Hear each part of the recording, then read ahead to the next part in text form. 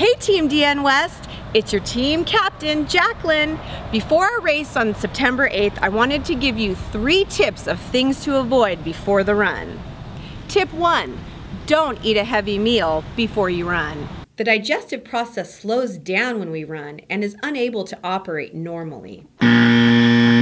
This can cause cramping and discomfort. Keep your food choices simple. Eat a light snack with a lean protein and moderate carbohydrate content. Tip number 2, don't perform static stretches before running.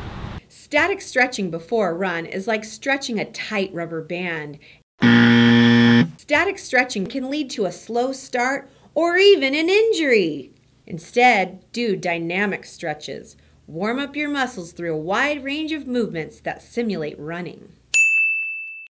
Tip number 3, forgetting to register and not coming out to the run walk? Nobody wants to be that person who missed the run walk.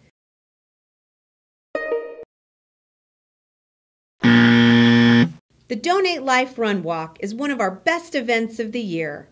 We're able to honor donors and their families as well as transplant recipients by raising money and exercising together so that we can continue our life-saving work. Now that you know what not to do, we hope everyone's prepared for the 8th annual Donate Life Run Walk on September 8th in Walnut Creek. See you there.